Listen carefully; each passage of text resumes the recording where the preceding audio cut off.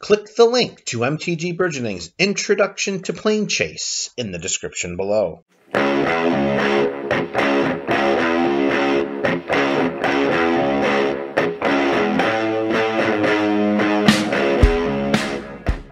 There are some planes in Planechase that grant powerful static abilities to all players, from ramping mana, producing creature tokens, copying spells and drawing cards, to enhancing creatures' graveyard recursion, fixing mana, and incentivizing combat.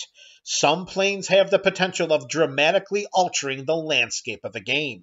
As a way to hedge against this opponent's philanthropy, the chaos abilities of these planes motivate their inclusion into planar decks by providing a warmer self-embrace, with the idea of hugging the group and yourself a little bit more. Keep in mind, Sokenzan could be added to most planar decks. All creatures get +1/+1 and haste. This plane should inspire and incentivize a lot of combat when it's revealed from the planar deck. Whenever you roll Chaos, untap all creatures that attacked this turn. After this phase, there is an additional combat phase, followed by an additional main phase. This Relentless Assault feature could be used as a potential win condition, either through combat damage, lethal commander damage, or from a hasty infector like Blightsteel Colossus. Truga Jungle could be added to most planar decks. All lands have tap, add 1 mana of any color. Each land on the battlefield is a mana confluence without the penalty of losing 1 life each time it's tapped for mana.